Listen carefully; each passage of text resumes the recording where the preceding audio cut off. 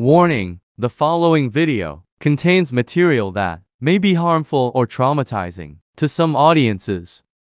We do not own the audio in this video. No copyright infringement intended. This is only for educational purposes.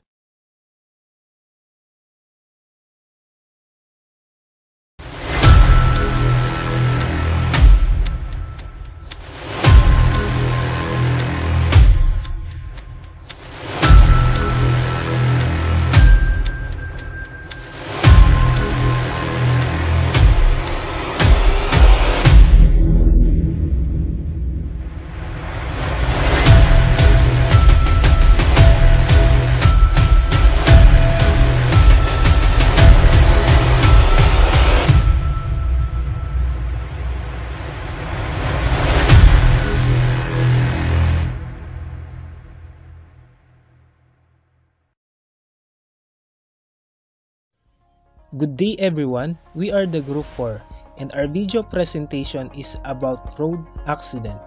Before we start, I will briefly discuss common laws related in our video presentation. First, let's define what is accident. Accident is any happening beyond the control of a person, the consequence of which are not foreseeable. Pag sinabing foreseeable, it means hindi expected or hindi na-predict ng isang tao ang pwedeng mangyari. Now let's proceed to common laws related in our video presentation. Republic Act 4136, or also known as an act to compile the laws relative to the land transportation and traffic rules.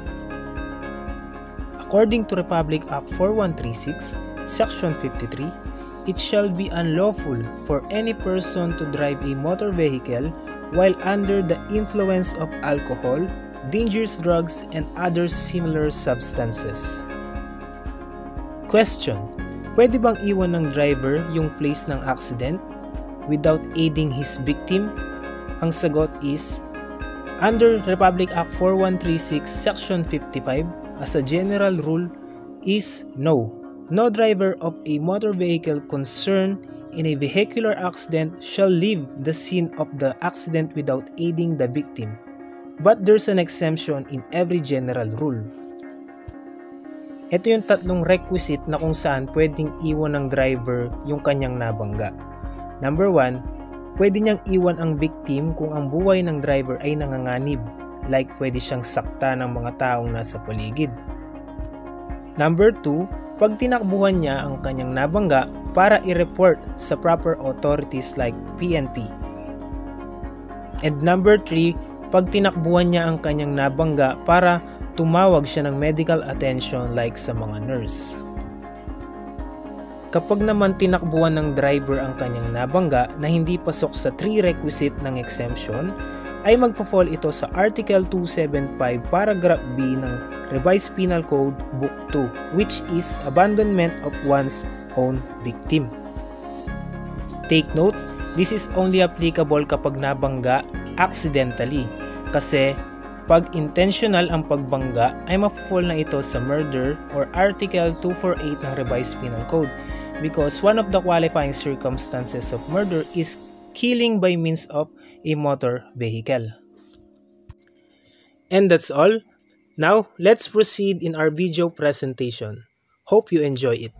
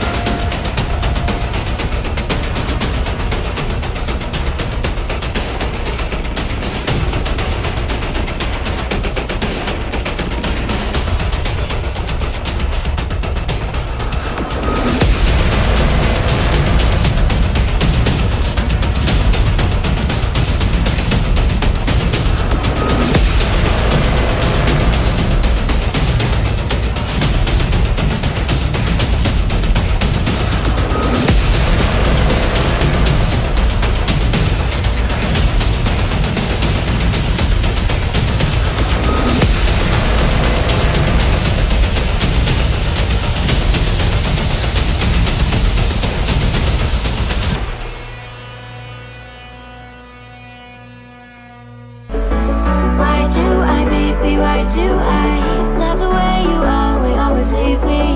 Why do I, baby, why do I love the touch but never love the feeling?